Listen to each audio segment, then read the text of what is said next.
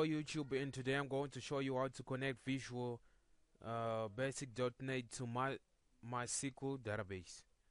So I can't think of the best example to take, but I have this project that I've been working on right now. Okay, and lucky for me, Visual Studio 2012 is just for evaluation purposes only.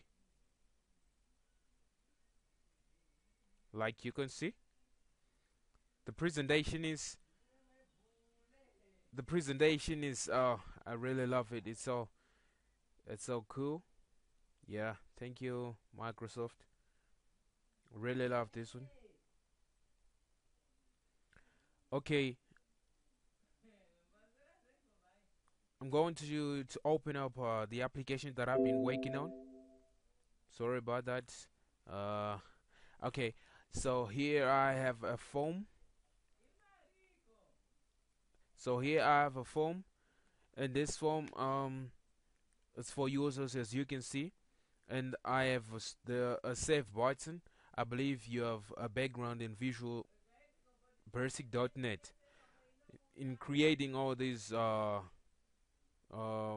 controls on the palette of the first name, the surname, username, password, and the confirmation for that password. The user has to enter everything. I've done some validation on the code. So to carry on, I have this project. So what I need is to connect my SQL to VB.NET, and if you don't have MySQL, you have to go on Google and search for it. You'll get a link to MySQL website, and then download the latest. You can download the Workbench. The Workbench, there's nothing bad about it. MySQL Server.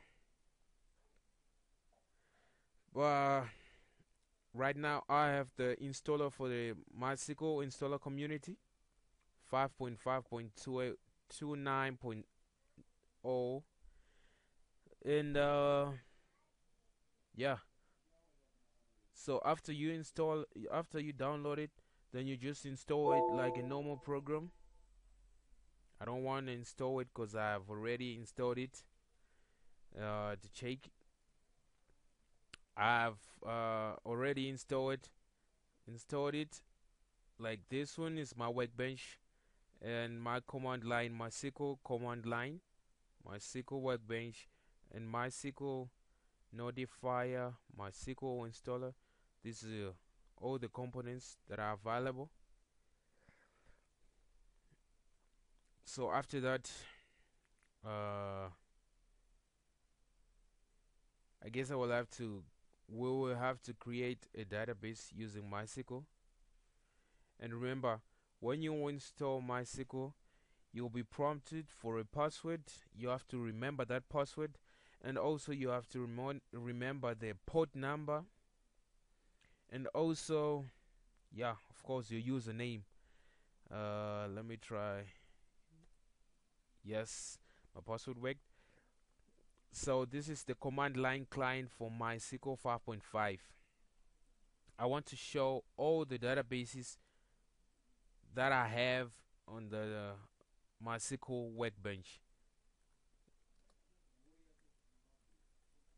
Show databases, press enter, and these are all of my databases.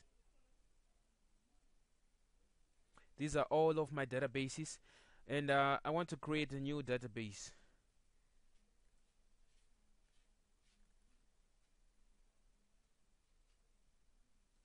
Create databases, code user. Okay, and create database. The normal commands: query, okay, one row affected. That is showing that we have successfully created our database. So to use this database, or rather to show if it exists now, there, and we have this database user. It's now part of the list of the databases.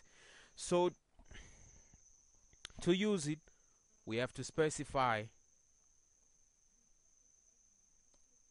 and then database change, which means the database, everything that we'll be doing, creating tables or adding whatsoever values, will be working under the user database.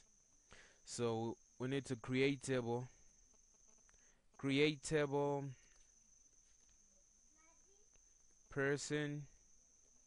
create table person,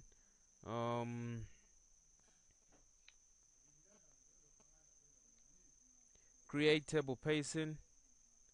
Let's say what do I have there? First name is voucher. Let me just say voucher 20, comma, surname is voucher 20, comma, what else? Username voucher 20 again, comma, password voucher 20.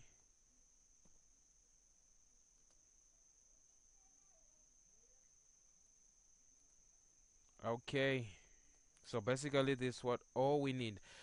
And to show that we have successfully created our table query, okay, it's notifying us that the query that we just paused, create table person with these fields, is okay, and 0 rows affected, and the time and stuff like that.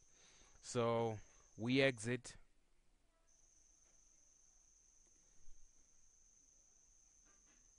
Okay, or right now what we can do is insert a little bit, insert into what? Into table person, insert into person what? The first name, it's supposed to be between the quotes. It's Tadiwa. That's my name, of course. Tadiwa, or rather Tadiwa Nashe. That's my name. Surname Mataruse. Username Yui.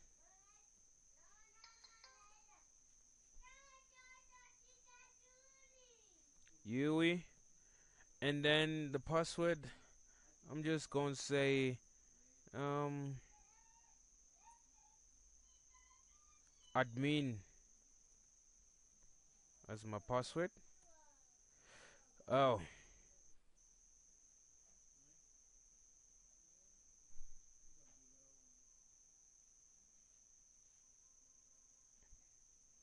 we get an error. Where is the problem? Okay, I've left out values, I believe.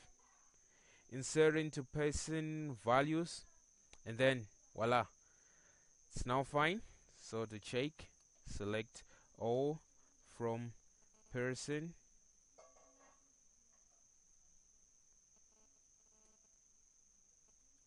select all from person. Yeah, so far we have the first name Tadiwanashe, the surname Mataruse, username Yui, password admin. Okay, we'll minimize this. So how then do we connect it to a Visual Basic, to a Visual Studio project? Okay, first and foremost, MySQL is not a product of Microsoft, so it's considered an external product. So you have to have connectors to connect MySQL and VB.NET, and The good thing about it is the MySQL company Oracle, they have produced a MySQL connector, a .NET MySQL connector that you can use to connect MySQL to VB.NET. So you have to install that MySQL connector. Okay, so far this is what we have, and we've created our database as well as the table. And now to make MySQL that I've installed on this machine to communicate with VB.NET, I have downloaded a connector, a MySQL connector. This one, as you can see, MySQL connector .NET 6.6.4. You can also do that on the MySQL website. So all you have to do is install it.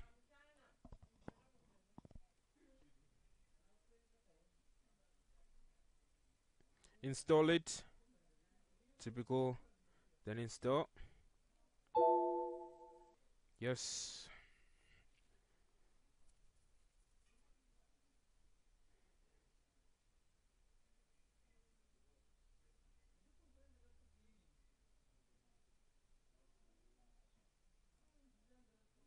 Well, unfortunately, my time is running out.